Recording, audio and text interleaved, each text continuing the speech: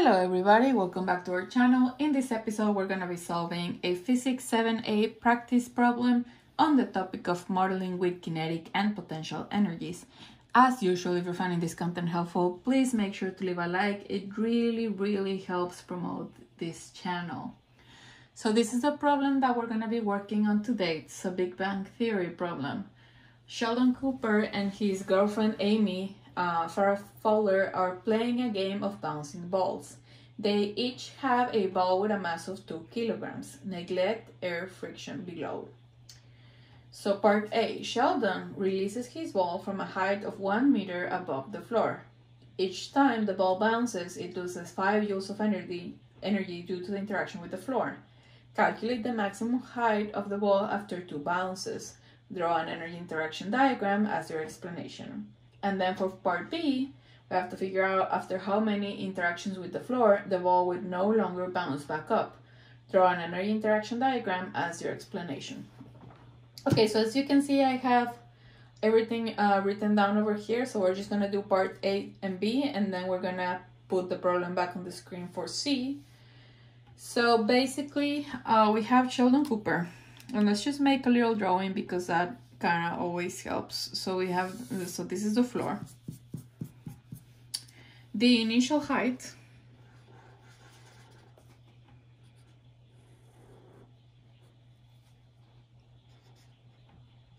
is equal to 1 meter. So the ball is gonna come down. It's gonna bounce up.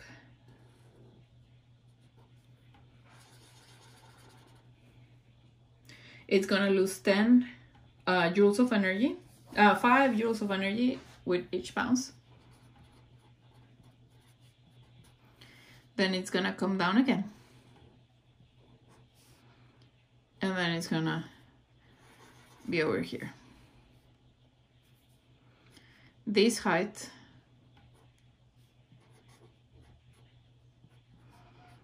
is what we're looking. This is bounce number 2. And we've lost 10 joules of energy.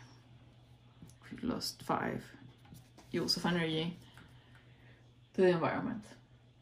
Okay, so now let's put up a physical system.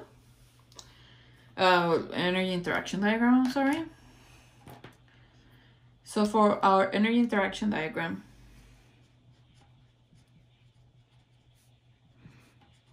we have the ball. Our initial is the ball at height 1 meter. Velocity is equal to 0 because he just releases it. He doesn't really throw it. He's just releasing. And then the final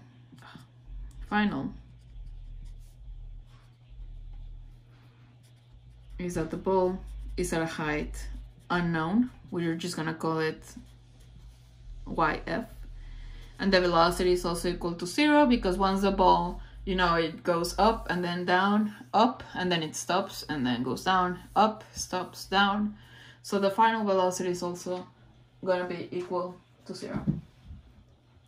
Is this open or closed? Well, in this case, the system is open because we're losing energy to the environment. So we're gonna do open.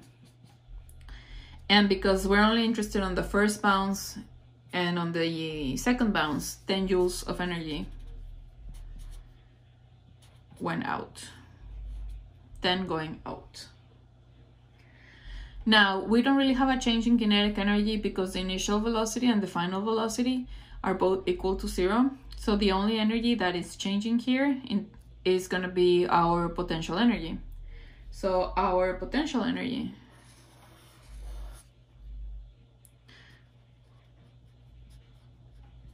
gravitational is going down because the height went from the original height, which is 1 meter.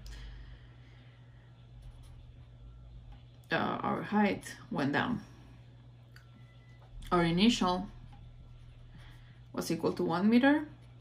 And then our final, we don't really know. So now we're gonna write the equation for this.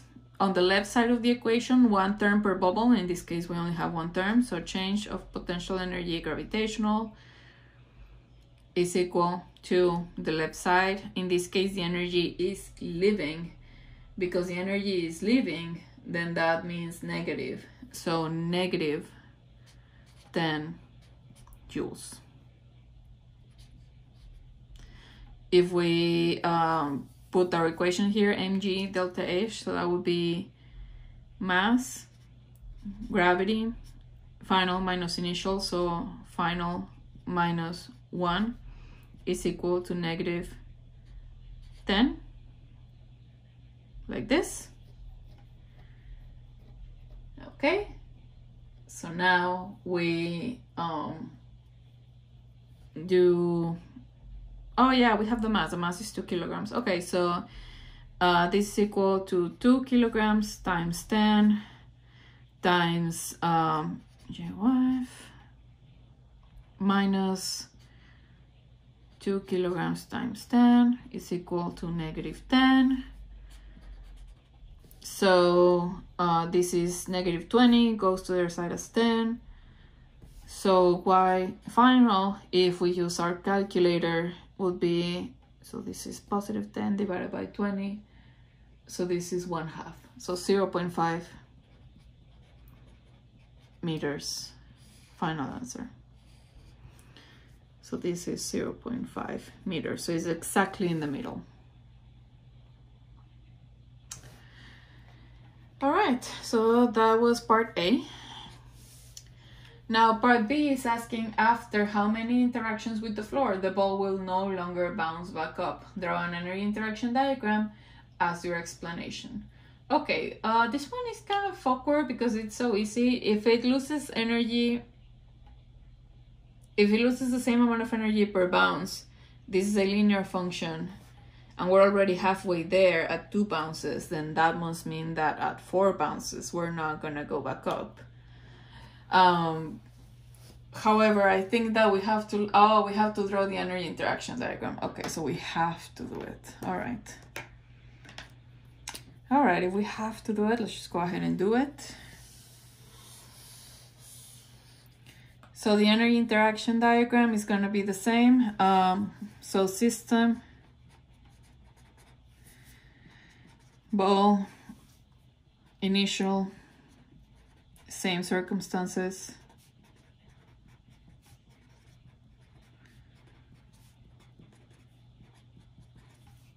And then our final is going to be different because now we're gonna be exactly on the floor.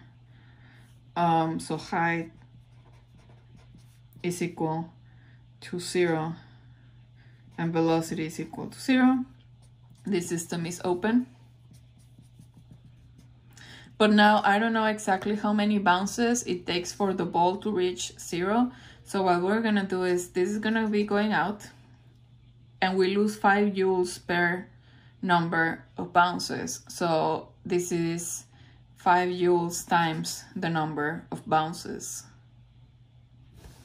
So very important.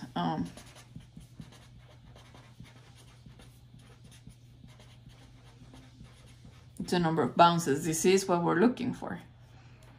And in this case, we are only losing, again, potential gravitational energy. But instead of having a final, the final is just going to be exactly 0.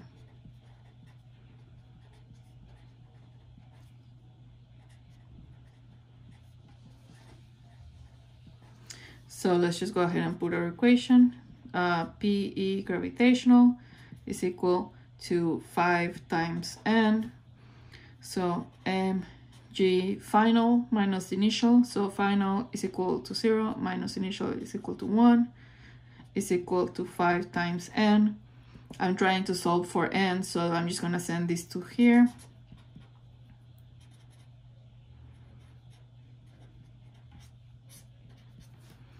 So mass is 2, G is 10, -1,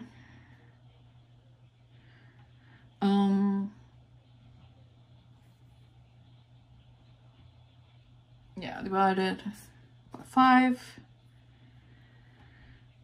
So this, oh, this is negative. Yes, I had an extra negative. Yeah, negative. So that the entire thing is positive. Yeah, there we go. Is equal to 4. Because this is 20, negative 20 divided by negative 5 is equal to positive 4. This is negative because it's going out. So once you put it on your equation, you have to put the negative. I don't put the negative here or here because negative going out basically means going in. So that would be like saying negative to the left. Well, negative to the left means going to the right. So you shouldn't really double do it over here because you are just flipping directions. But once you have your equation, then it is actually important to put it on the equation as a negative. All right, so 4 bounces. Now let's just go ahead and read part C. So part C says, Amy is standing in a room with a different, more sticky floor where the ball loses 7 joules each time it bounces. She must release her ball from the same initial height of 1 meter. At what speed must Amy throw the ball up in order to achieve the same maximum height after 2 bounces as Sheldon's ball did in part A? Draw an energy interaction diagram as your explanation. All right, so some initial height, what speed? Okay, so let's just go ahead and do another drawing because that is really gonna help us out. So Sheldon released his ball from his hand, so the initial velocity was equal to 0. However, Amy's floor is losing more energy. So let's just go ahead. So basically, let's just put the floor over here. So Amy has her ball and it's also gonna start at 1 meter.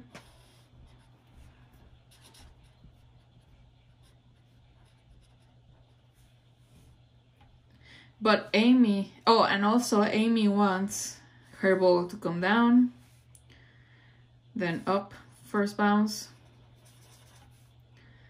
then down, and then up a second bounce.